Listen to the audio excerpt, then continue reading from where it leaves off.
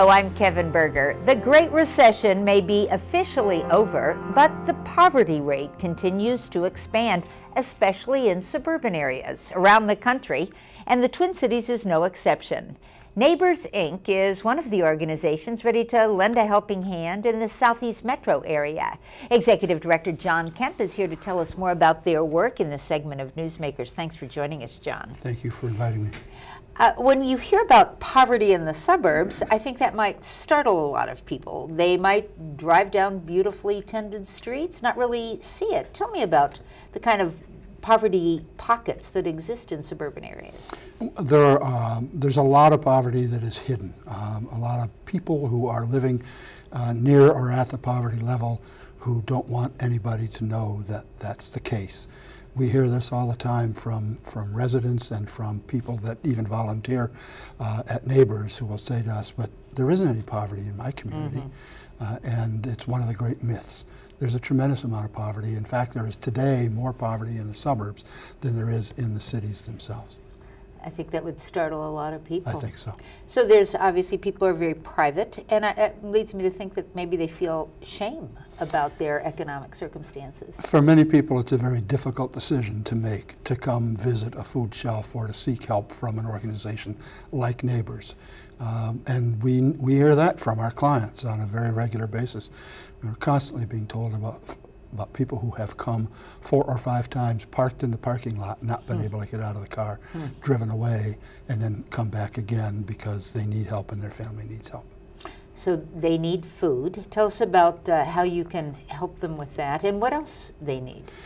We have a variety of programs. Our biggest one is our food shelf. We now serve between 500 and 600 families a month at the food shelf.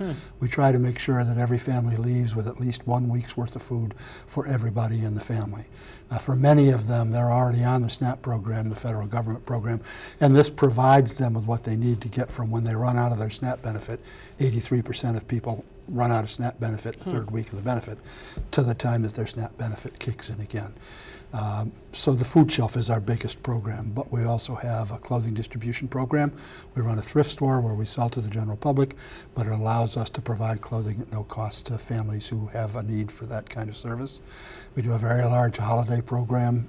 We have a transportation program that gets people to and from medical appointments. We have a calling program that calls people who are confined to the home. And we have an emergency cash assistance program that in some instances can provide some cash assistance to allow people to remain in their home, people who are at risk of losing their housing. We can help them remain in How do you provide these services? Who does the work that it takes to help folks? From our beginning in 1972, we have always done our services, provided our services through volunteers. So today we have 14 staff people, about 12 full-time equivalent people who work on staff. And our job is to organize and to make sure that the resources are there for volunteers to do their work. Last year, 2014, we had 1,678 volunteers who provided the equivalent of 22 full-time people. They're the ones that deliver the services. They run the food shelf, they run the clothing distribution, they run the Christmas program.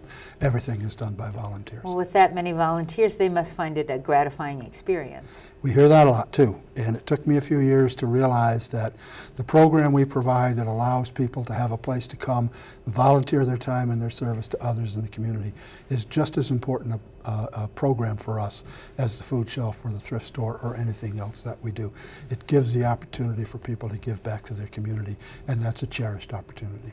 John Kemp, thank you so much for telling us about the work of Neighbors, Inc. To learn more about their programs and services, including how to volunteer and donate, visit their website at neighborsmn.org. And that's it for this edition of Comcast Newsmakers. I'm Kevyn Burger. Thanks for watching.